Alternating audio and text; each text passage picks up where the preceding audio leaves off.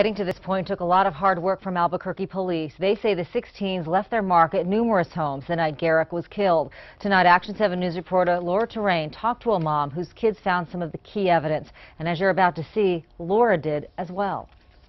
Here in these bushes, a crucial clue that would help Albuquerque police piece together the murder case against 6 teenage suspects. So I said, make the place look nice, pick up the trash. Savannah Lynch says 2 of her kids were pulling weeds near Wantabo and Central 2 weeks ago to make some quick summer cash when they stumbled upon a wallet. They went inside and they said, I think somebody got robbed. The kids turned it over to Jim Smith and he called police.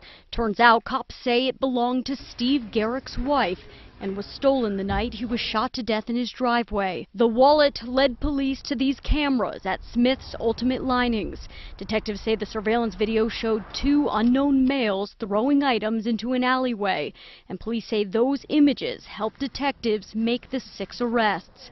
Until we talked to her, Lynch said she had no idea her kids played such a big role. Now that you know, are you proud of your kids? Yeah.